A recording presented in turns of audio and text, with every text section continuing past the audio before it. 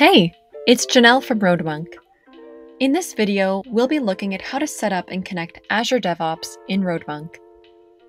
Say goodbye to manually maintaining data in multiple places, because with Roadmunk's Azure DevOps integration, you can seamlessly sync your data between projects and roadmaps.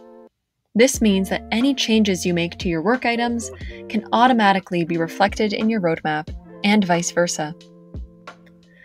The integration supports both one- and two-way syncs and offers scheduled syncs on a determined cadence, as well as manual sync options for complete control. Enjoy having the flexibility to set things up in a way that works best for you and your team. Setting up the integration is a simple, one-time process. However, please note that in order to do so, you must be an account administrator. Okay. Let's get started by first setting up the Azure DevOps integration in your Roadmunk account. We'll begin in Account Settings and head to the Integrations tab. From here, click Add an Integration and select Azure DevOps. We'll now enter some information about the server, including the server name and the Azure DevOps organization URL. Once we click Create Integration, we'll be good to go.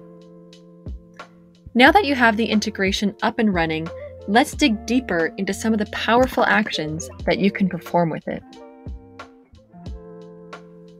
To set up your roadmap integration, click the Integrations icon in the top right-hand corner and select Set up Azure DevOps Integration. To begin, we'll need to select our server, and this is the server that we just set up in Account Settings. Now we'll select our synchronization settings. You can either select a one-way synchronization or a two-way synchronization. A one-way sync pulls data from Azure DevOps into Roadmunk, making Azure DevOps the source of truth, while a two-way sync automatically syncs data back and forth between Roadmunk and Azure DevOps, allowing you to make updates and push new items to the synced project, saving you time and keeping things streamlined. From the Schedule dropdown, you can choose how frequently you like your sync to take place, eliminating any worries about double data entry and ensuring that the most current information is surfacing. If you choose No Sync Schedule, you can certainly perform manual syncs when the time is right. But the best part? You can set a sync schedule, yet also push manual updates so the information is always up to date, just like saving your work along the way. Now's the time to enter your Azure DevOps credentials.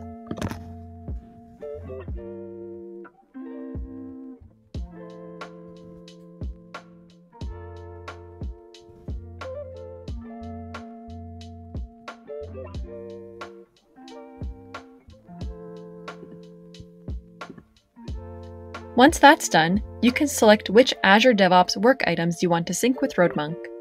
Start by choosing the Azure DevOps project you want to bring into this roadmap from the drop-down menu. Next, you can select which work item types you'd like to be brought in.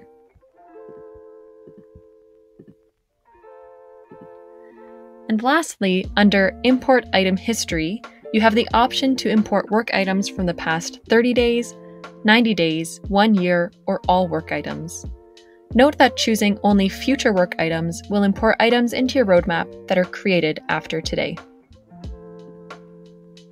Alright, let's move on to the final step, which is selecting which fields to bring into this roadmap. You have the ability to map dates.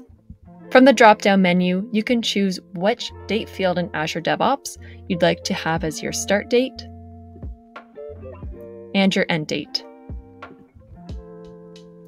You then can choose any additional dates to display for that added piece of context, as well as any additional fields that you would like to sync and showcase that are important to you.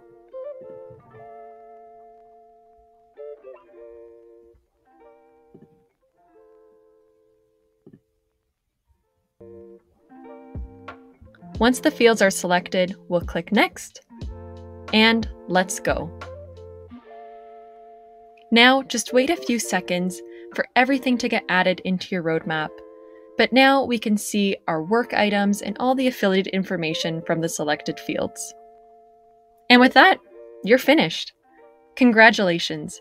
You've officially set up the Roadmunk Azure DevOps integration.